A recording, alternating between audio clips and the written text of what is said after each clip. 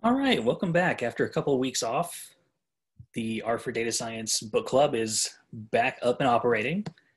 And today we are looking at the chapter 11 on data import. Now, the big thing about data import, you've probably already played with this if you've done anything with your data before. But basically, you're going to have to read your own data in if you want to be able to do anything with it. And chances are, if you've toyed with data before that you needed to put in manually, then you've probably used the read CSV function. And you'll notice here that we're using the read underscore CSV, which is part of the tidyverse. There's also read.csv that comes, I believe, with base R. But as far as putting things into the tidyverse friendly format, we want to use read underscore CSV if you have a comma separated file. There's other options if that's not what you have. First off, read underscore CSV2 is if you're dealing with non-US styles of numbers. So you know how we use periods in the US for decimals, they use commas and just some other things. If you have somebody who basically like copy and pasted you something out of Excel, a lot of times read TSV can take care of that for you because it's reading the tabs in as your delimiter instead of commas. And then if somebody just gave you something with a completely wonky delimiter, you can declare your own special kind of delimiter to separate your variables with read underscore delim. And there's a way to tell it what you want to be the delimiter. So I put together a tiny little example database or tiny tibble for us to use in these exercises to give you an idea of how the import of read CSV works. So first up here, you see that I created a trucks database and I created a trucks CSV file and put it into my R workstation. And here's what it did for me. It told me, okay, well, here's the columns that I see. Make looks like it's a column of character values. Model looks like it's characters as well. Year looks like doubles, and color looks like characters as well. And you get and I just printed out trucks here, so you got an idea of what I actually put in there. And as you see, we covered this last time around with Tibble. When you print out a Tibble, it shows you what it guessed as the character. So we see here that it pretty much got them right. If I wanted to, we could get like another one that, if we wanted to, which ones come with a manual or option as well as an automatic option, we could have done something like paddle shifter for the column and then true or false, whether or not it has the manual option.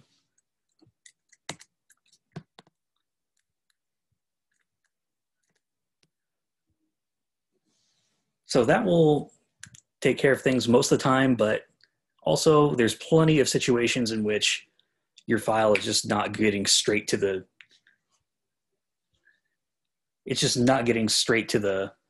data. And there's a few other things that are in the file before we actually get to the relevant data. So that's where these parts of the read CSV function come in. We have skip equals and comment equals. So you see here in the first example, the first line of this is just metadata, as well as the second line. And so here in the last line of that, we are getting a skip equals 2, which tells it to go ahead and ignore those first two lines of the, hey there.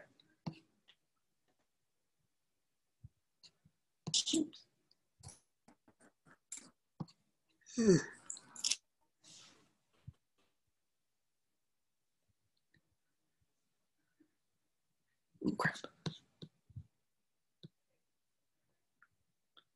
And then on the second example here, we said that, we're telling it comment equals. So that's going to tell read CSV that if you see a line that starts with this character, then go ahead and treat that as a comment, and I don't want it to show up when you pull the actual data because it's not part of the data, and then you see the output from that.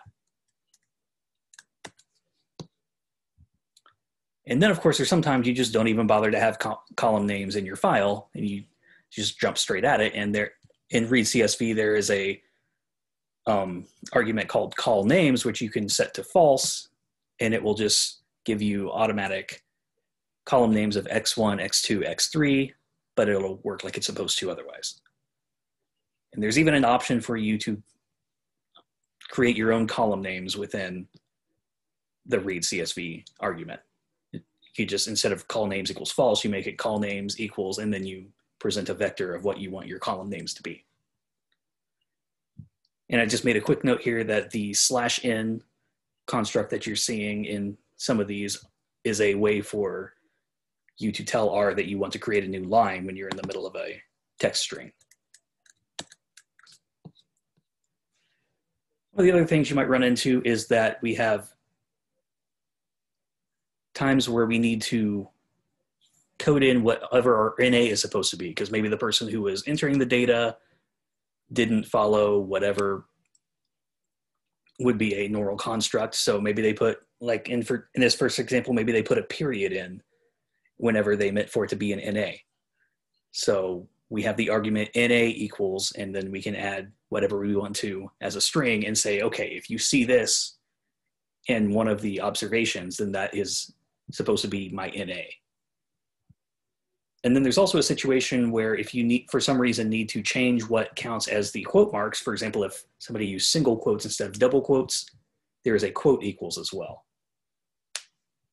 That one can be a little tricky to see, but basically we put the single quote inside of double quotes because it was single quotes that was being used around A, B in the second example.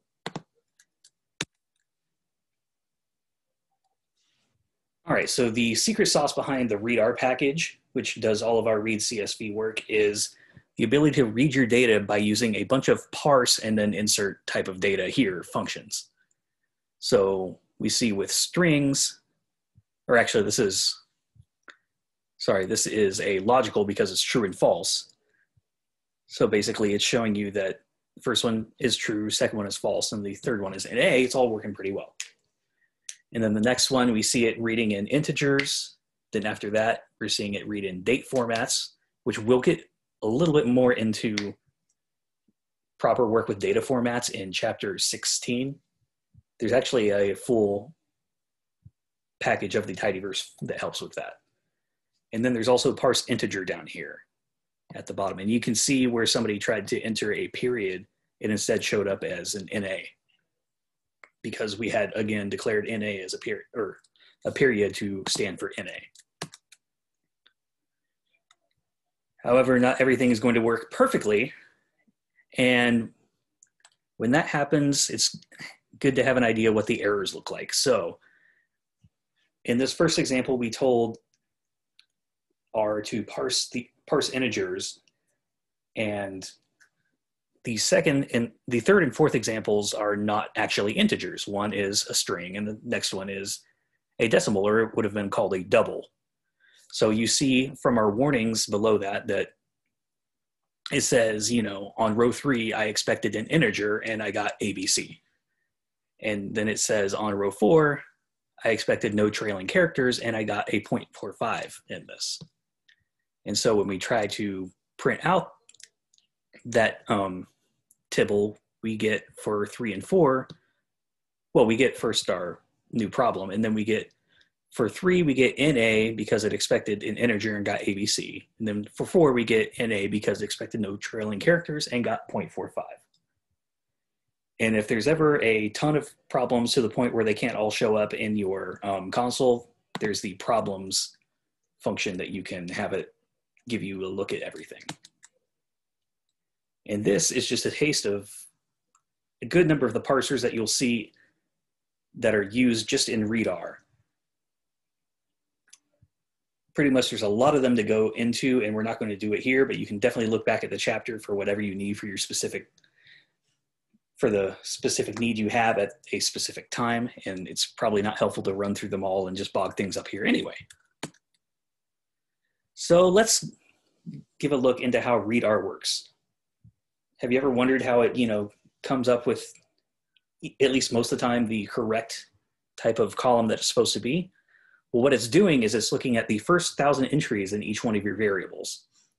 And from there, it's trying to make the best possible guess that it can at what your column is actually about. So if it sees nothing but integers, it's going to say, okay, well, this is an integer column. If it sees strings, it's going to say, okay, well, this is a column of strings. If it sees nothing but true, false, true, false, true, false, NA, true, false, it's going to say that it's logical. However, that doesn't always work out perfectly. So if the first set of entries isn't typical to the column as a whole, it may guess incorrectly. So if you have nothing but NAs for your first 1,000 entries, it's by default, there's actually in the chapter somewhere kind of the hierarchy of what it goes through when it's guessing.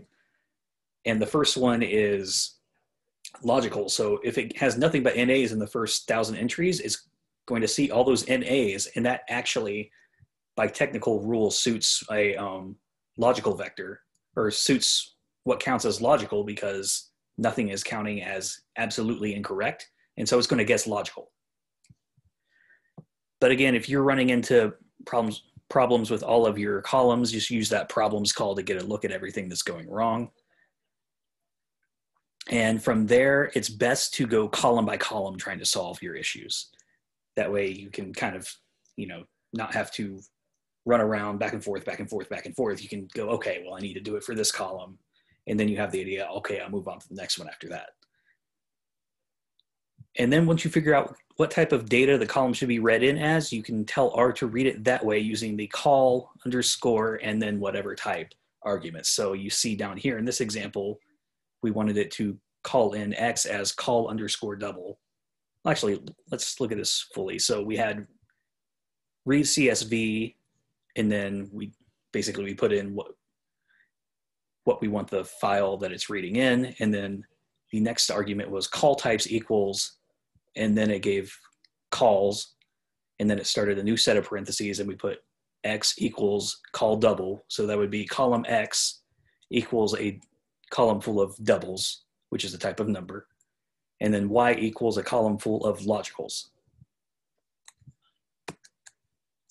So there's a few other ways that you can troubleshoot in here. And one of them that's suggested in the book is to just increase that number of observations that readr is looking at when it tries to guess what your column is. So maybe there's finally something other than an NA in the 1,001st column. So you need to make it guess max equals 1,001. Or maybe you just need, if you have the time, you can make it guess max equals 10,000, and it can guess from the first 10,000 entries. And the nuclear option is to just read everything in as characters. I know I've had to do this plenty of times. And actually, after you do that, you can then use type convert to try to put everything back the way it is. And there's more details on that within the chapter as well. But if you need to just call everything in as call character, you can see that the argument is read CSV, tell it the file that it's reading in, then call types equals calls, and then doing dot default equals call character. And here, once you're done doing all of your analysis, at some point you're going to want to write the file back so you can get it out of R. And that is where the write CSV comes in. And you'll see in here our first argument that we're giving it is the data frame or the tibble that we're wanting to write to a file. And then the second argument, which is inside of quotation marks, is what we're going to name the file. And that is how you get your CSV back out. There's also a package. There's also an argument if you know you're going to jump it into Excel next, that's called write Excel CSV. And it plays a bit more nice with Excel than your typical CSV. But there's also a read Excel package out there on CRAN. It takes a little bit of time to wrestle around with to get things the way you want, but I know I've used it a handful of times, and if it's something that you're doing every day, I would argue it's worth going and learning enough about the read Excel package to go ahead and figure out how it works to make your day a little bit easier. And that's what we have for import.